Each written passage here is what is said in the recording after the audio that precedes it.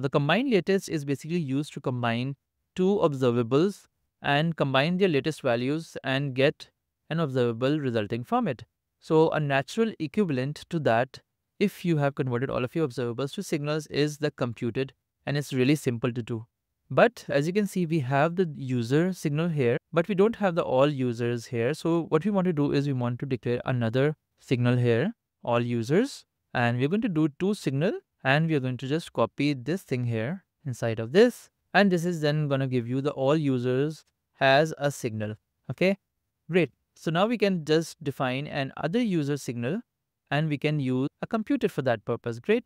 So let's just do other user, other users, and let's make it into a computed. Okay, now this computed is going to, we can just simply do this dot all users, the signal filter, it's just dot fit, and u dot uid as it's given above. Now we want to keep the functionality the same, so be mindful of that. So here then we can do the user. This user is basically the user that we have. So we can do this dot user, the signal value, and we can do dot uid here like this. Okay, so this is other users, and now we can remove these other users here like this.